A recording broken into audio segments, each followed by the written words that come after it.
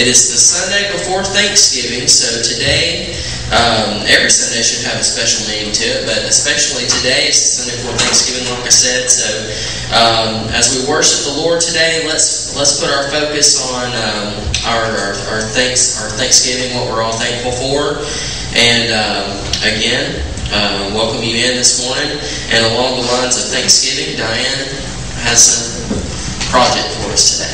A project. I want everyone to take a leaf and a marker.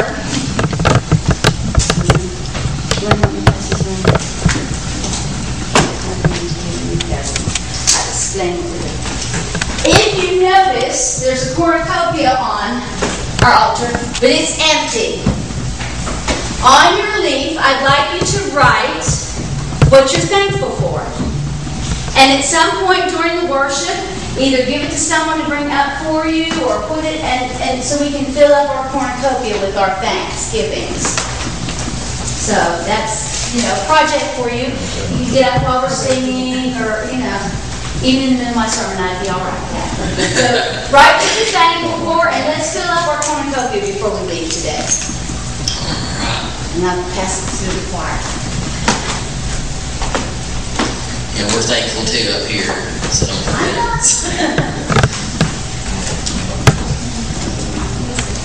All right, everybody, please do that as Diane just said. And as she is passing those out to the choir, if everybody will open their bulletin up and look along with me for our announcements today. Our circuit Thanksgiving circus. Whoops. Let me rephrase that. Our circuit Thanksgiving service. There we go. We got the circuit in, I guess.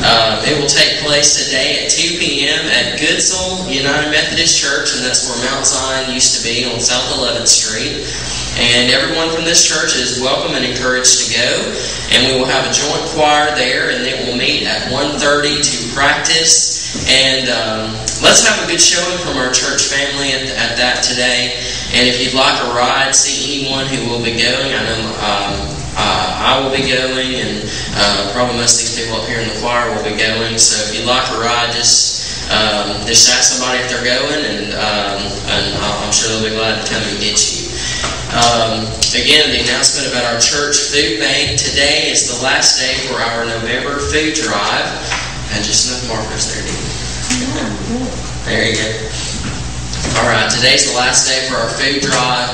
If you have anything to put back there in our containers, please put that back there in our fellowship hall in the containers after the service today, so we can carry that over to the Way of the Cross this week. And please be in prayer for that ministry and its workers this week as they are celebrating Thanksgiving. And Christmas decorating. Are you free this Saturday? The Iron Bowl will be over. It is on Friday, so everybody should be free on Saturday.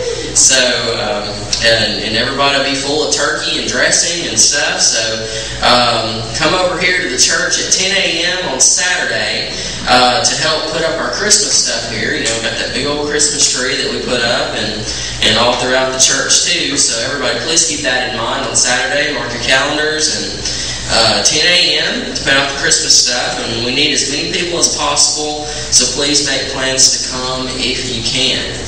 That's on Saturday.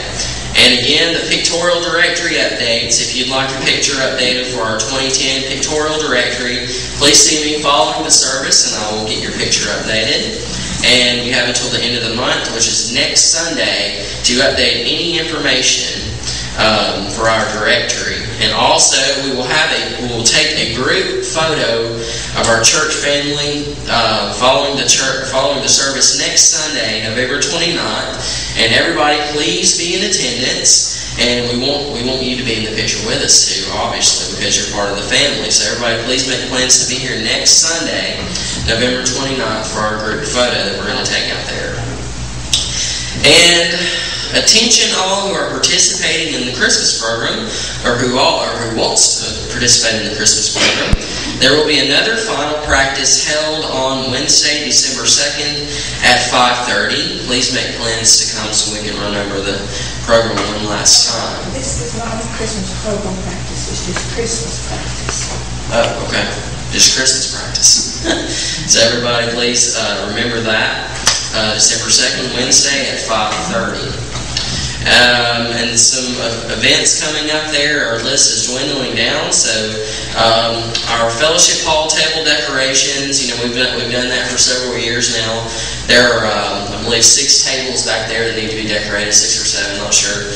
But if you'd like to volunteer and show off your Christmas decorating skills and get a table back there, you can do that anytime the week of December 6th through the 12th.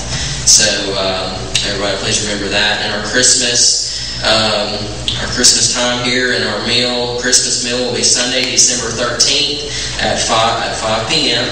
And a Christmas Eve communion service on Thursday, December 24th at 5 p.m. And pastoral open house at Diane's house, Tuesday, December 29th, 5 p.m. until. Everybody keep that in mind too. Mark your calendars. It's hard to believe we're getting down to the end of the year, but it is here. And everybody, please remember to be in prayer for our Igniting Ministries in 2010, for our church next year. And also another announcement, the papers were put out there a little late today because I didn't give them to me, but it's regarding angel food. And do you have anything you want to say about that? We had a couple people had asked me about it. Alabama City is the host site for Angel Food, and it is a program where for $30 there's food for a family of 4 for a week.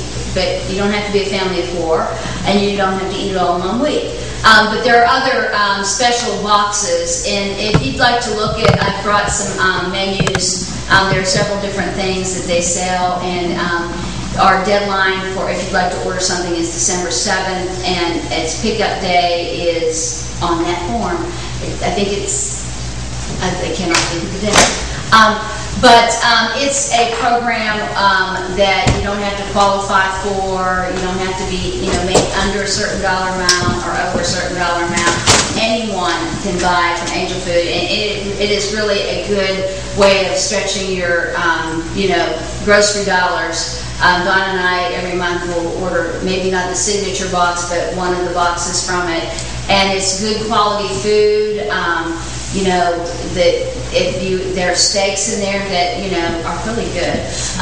Just if you're interested at all, pick up a menu and look it over. And if you have any questions, just give me a call. I'll be happy to answer them. This is a thing that happens every month. Yesterday was our distribution day, and it's hectic there that day, but, we're always blessed by all the people that come and get their food and know that they're going to be a little less hungry this next couple of weeks. There you go. All right.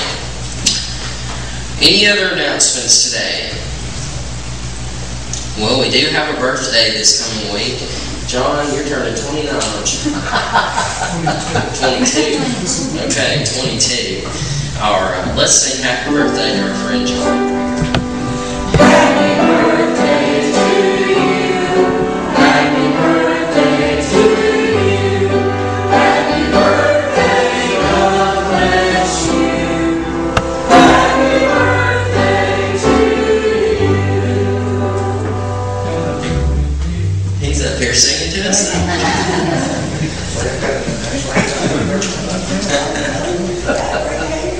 All right. I would like to say a special welcome to my mother, who we've been praying for. And also, he just snuck in there in the back, my friend Chris, that's been helping me out with all this technology stuff that we've been doing. He drove up here from Jacksonville, or Pleasant Valley, so he gunned it this morning. So thank you guys for coming and worshiping with us today. Let's open our service with prayer. Father, as we enter into this time of worship and Thanksgiving, help us to remember that what we're here for, we're here to worship you and to lift your name up and to give you thanks for all your blessings bestowed upon our lives. Father, I give special thanks to for everybody that's here this morning that has made the way out and in the dreary wet weather. And I pray for those that are not here for whatever reason. And I pray for everybody this week that they may have a safe and happy Thanksgiving with their families. And for those that maybe that don't have families, I just pray for them also, and that you would give them the comfort they need to get through this week. And just be with us during this time of worship. Come into this service. Fill us with your Holy Spirit. And as we lift your name and give you thanks, praise, and glory for your blessings on us. These things I ask in Jesus' name. Amen. Let's worship together today with hymn 694.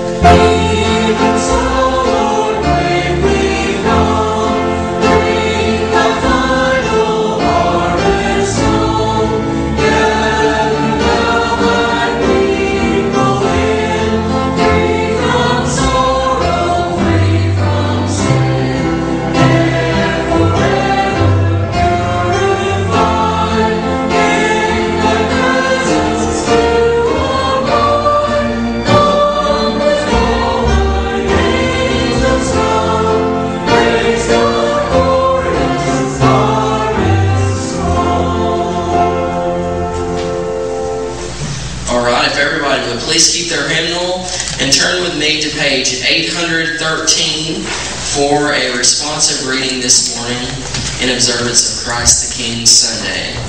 And please stand when you find the page. This is from Psalm 93.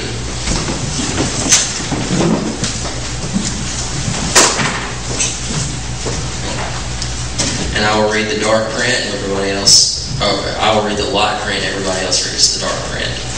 The Lord reigns and is robed in majesty. The Lord is robed and is girded with strength. The Lord has established the world. It shall never be moved. Your throne has been established from of old. You are from everlasting. The floods have lifted up, O Lord. The floods have lifted up their voice. The floods lift up their roaring. Mightier than the thunders of many waters, mightier than the waves of the sea, the Lord on high is mighty. Your decrees are very sure. Holiness befits your house, O Lord, forevermore. You may be seated. Now I'll ask our ushers to come up to receive our morning offering today.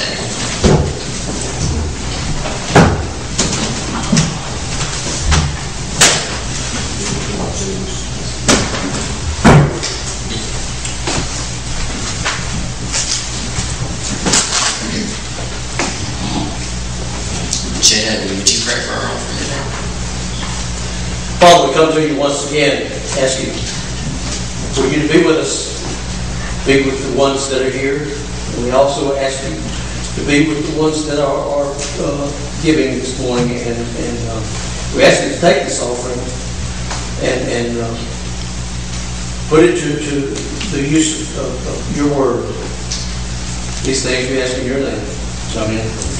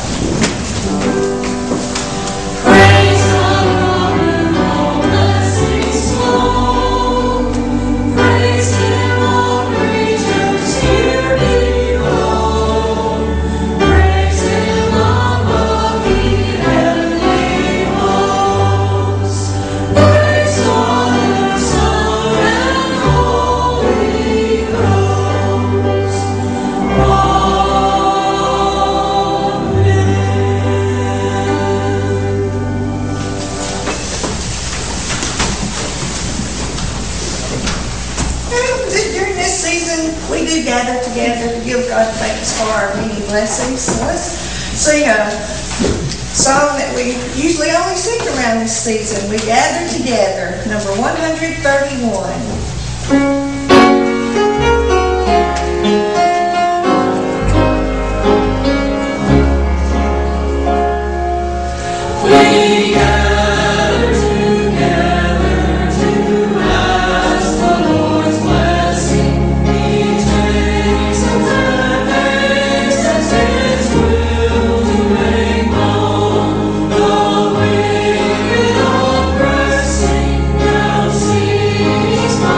Stress.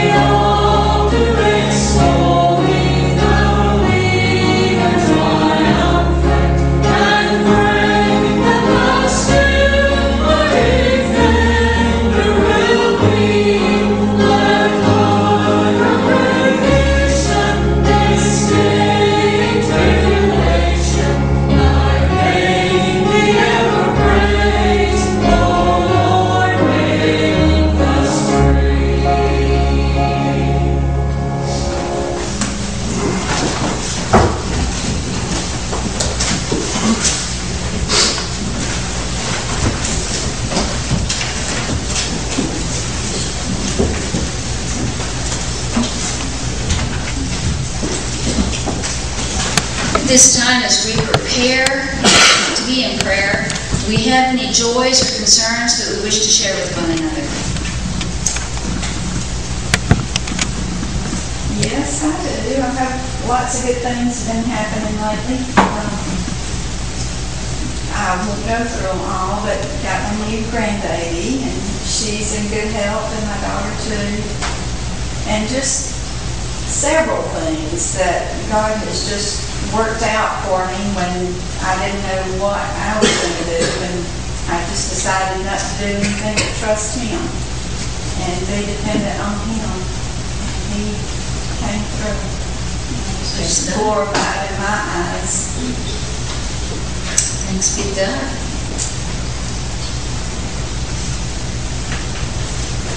Remember my granddaughter's baby? She has the swine flu.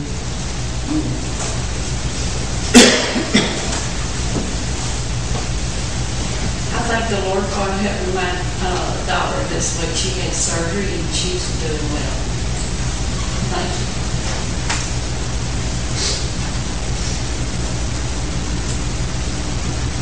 Do you remember Frankie and Rita? Yes.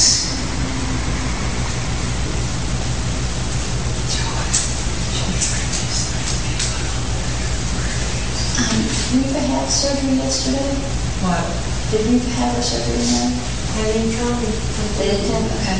They have been going to do surgery on Rita for the last couple of days and keep postponing it another day. So she may have had surgery yesterday, but I don't think so. It was called Mary. Any others?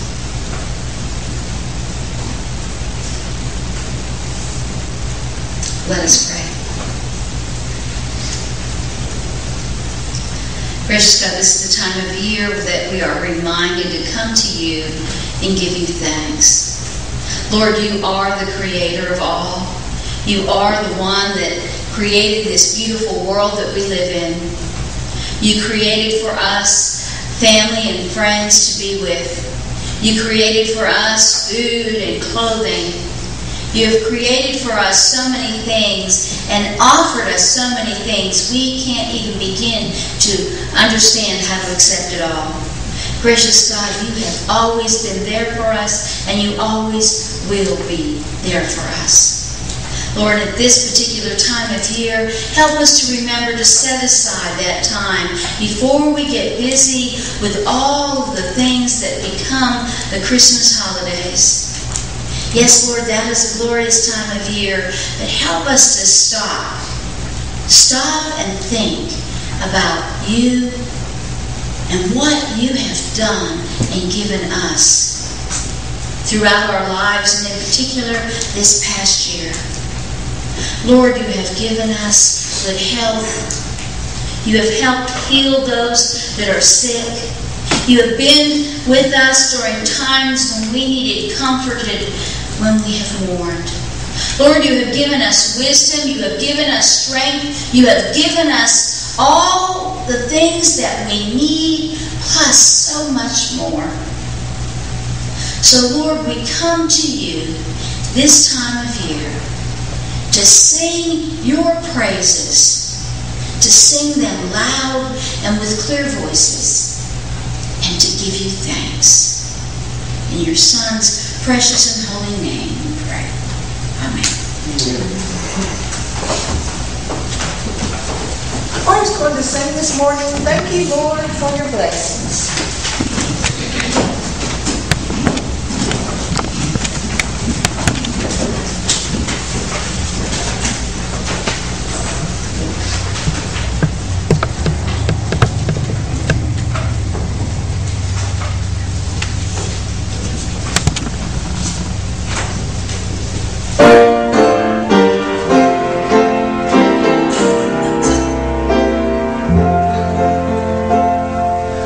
As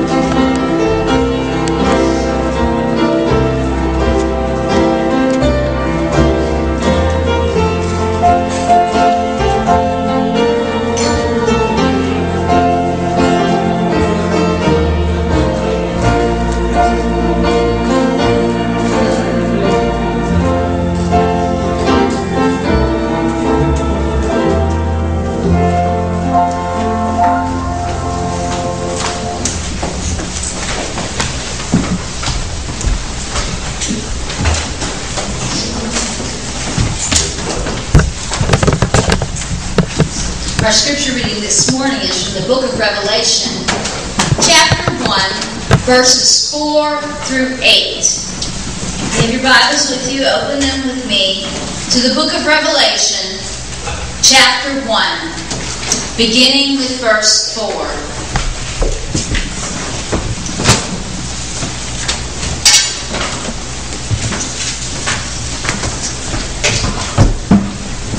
John, to the 7 churches that are in Asia, grace to you and peace from him who is and who was and who is to come, and from the 7 spirits who are before his throne, and from Jesus Christ, the faithful witness, the firstborn of the dead, and the ruler of the kings of the earth.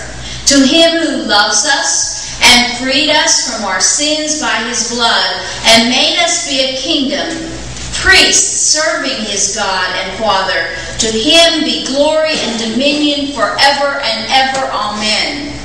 Look, he is coming with the clouds. Every eye will see him, even those who pierced him. And on his account all the tribes of the earth will wail. So it is to be. Amen. I am the Alpha and the Omega, says the Lord, who is and who was and who is to come, the Almighty. The Word of God for the people of God. Thanks be to God. Today we celebrate, in addition to the coming of Thanksgiving, we celebrate Christ the King Sunday. Now, it was an ancient tradition in Israel that God be re-enthroned each year. And it was a celebration that they enjoyed. They would parade the king around who would stand in for God during this celebration. See, the people wanted a king and weren't satisfied with just God being their king. They wanted someone on earth. And so the king would stand in. And as you know, when anyone has been paraded around as king, and even though they were just standing in for God, sometimes things would go to their heads, and there are many stories throughout Scripture of kings thinking they were more than who they were. But this enthronement was an important part of the life of Israel. Matter of fact, the psalm that we read, Psalm 93, that we read together in a litany, was one of the psalms that they would sing during this celebration of the re-enthroning of the king, when Yahweh becomes king once again. The Lord is king. He is robed in majesty. The Lord is robed. He is girded with strength. He has established the world. It shall never be moved. Your throne is established from of old. You are from everlasting. This re-establishment of the order of creation, reminding everyone that it was God that created the world and that it was God that created them. This is also in our tradition the last Sunday of our liturgical year. In other words, the last Sunday of the Christian calendar, which could be confusing with the actual calendar that everyone else uses, but we finish our year today.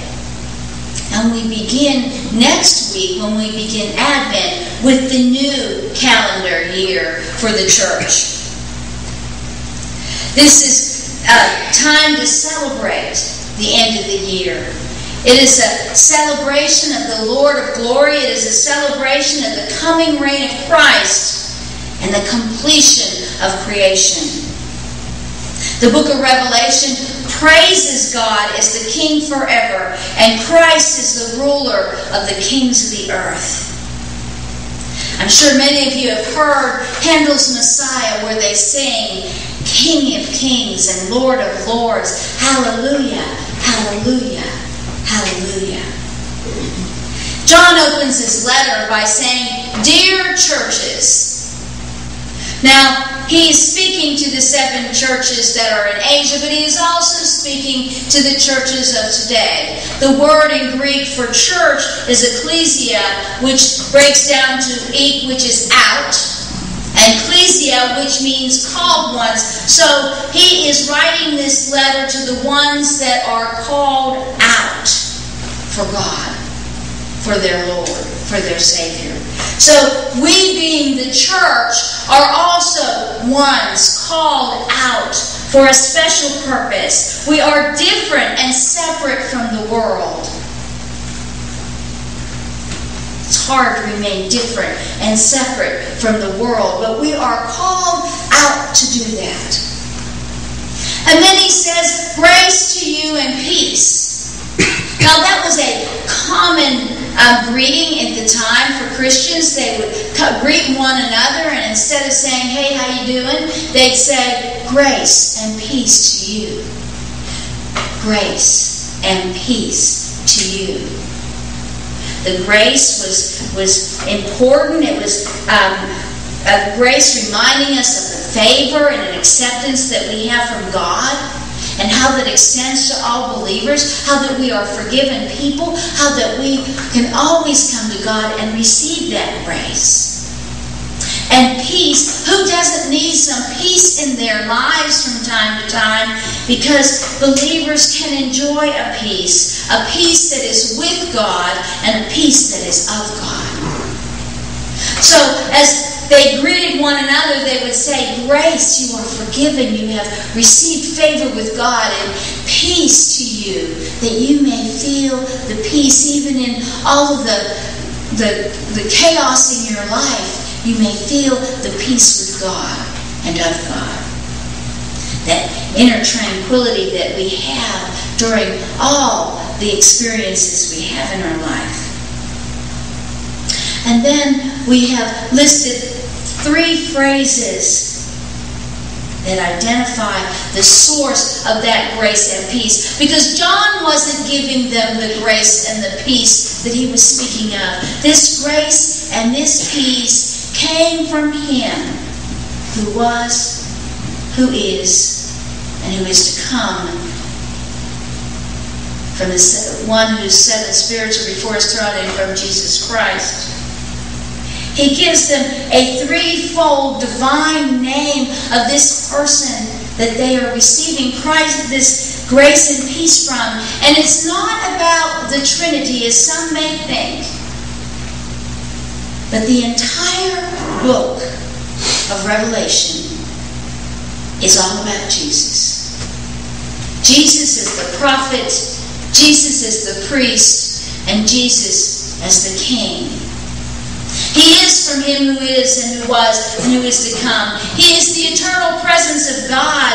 He was there in the beginning when the Creator formed everything. He is always there. And John wanted to emphasize that God is always there.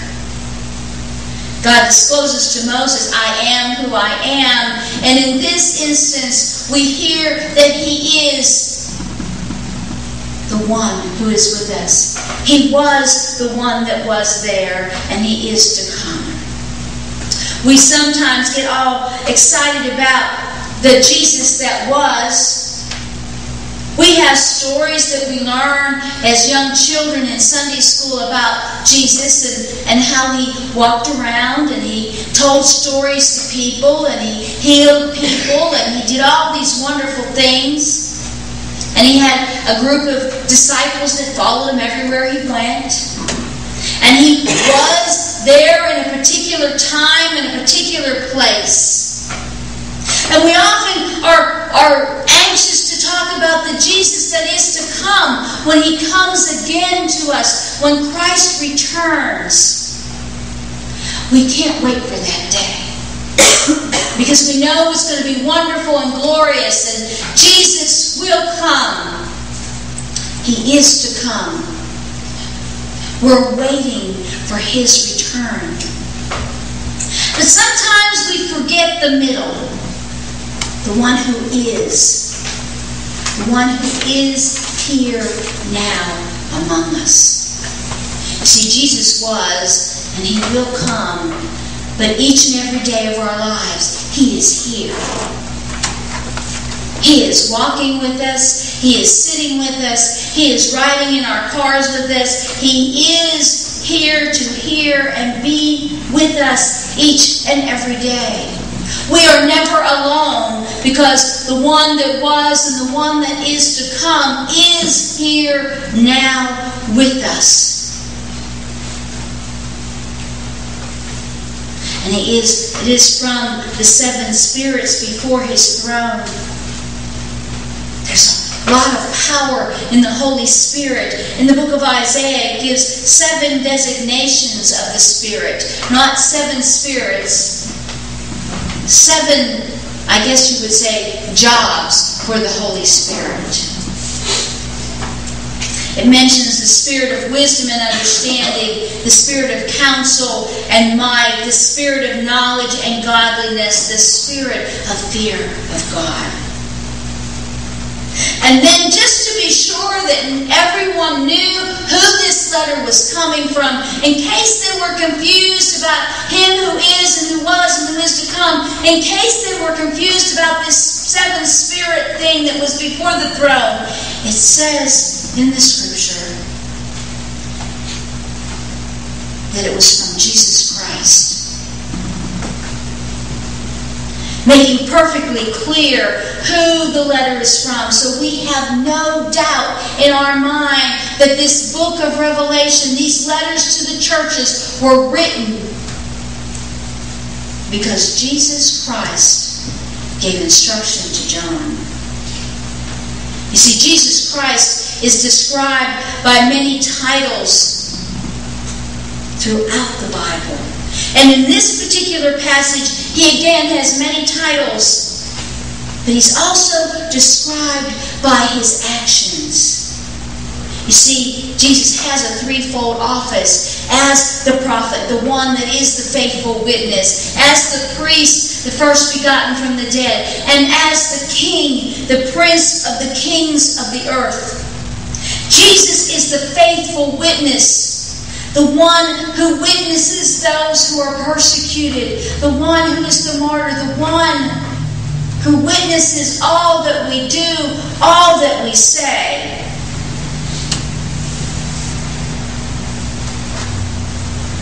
Jesus is the firstborn from the dead. He's the first fruits of those who have died. Jesus is the one who is the first to be resurrected from the dead and to have that first eternal body. And He enjoys that status of being the oldest child.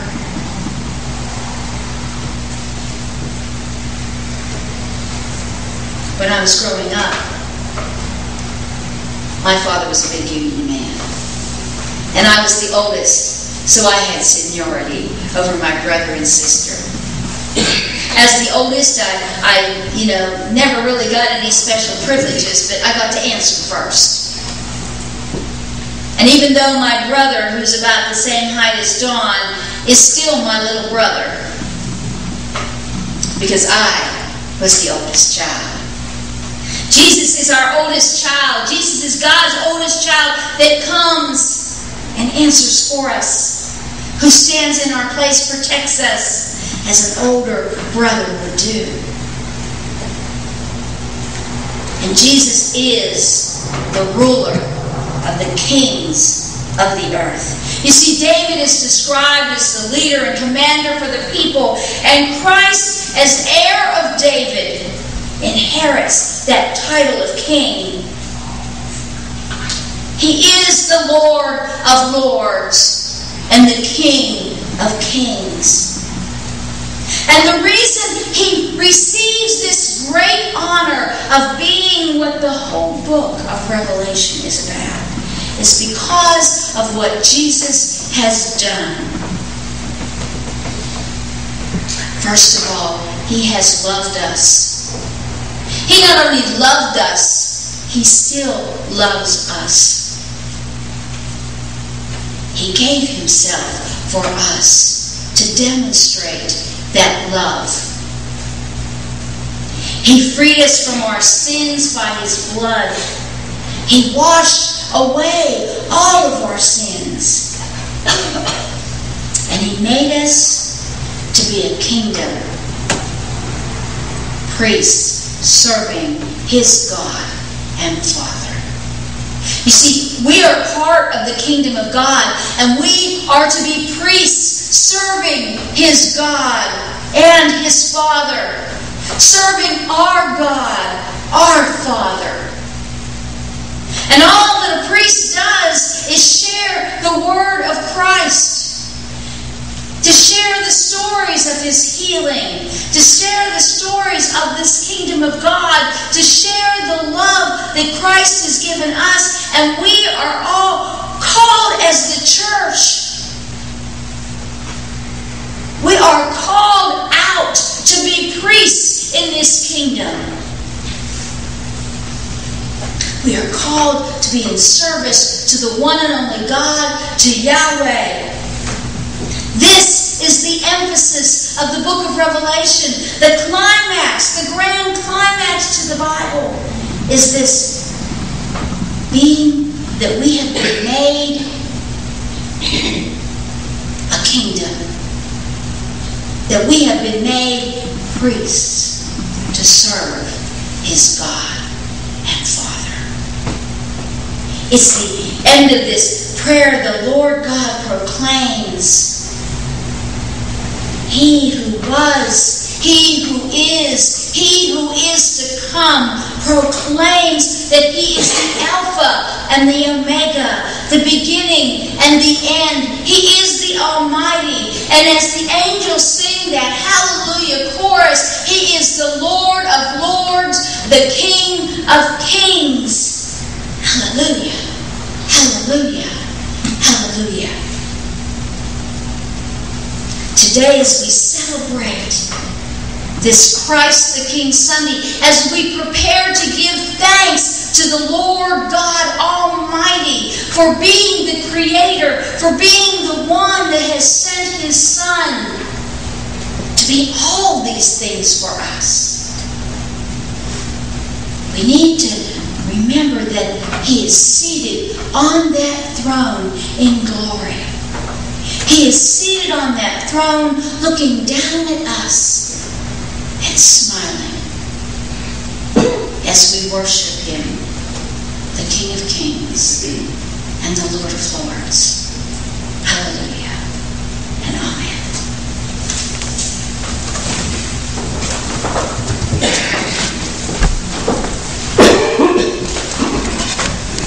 Let's stand for our closing hymn, number 367.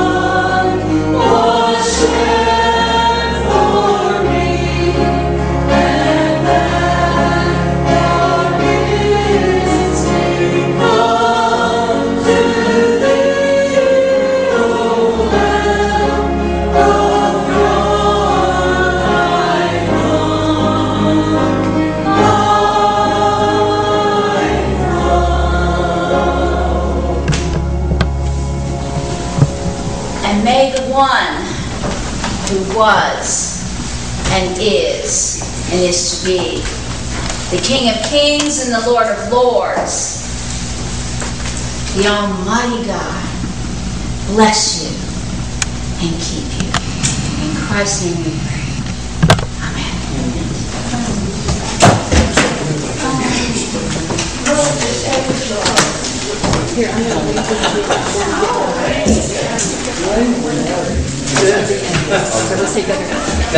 That's precious. It's precious. I know Tia, I want her to show you.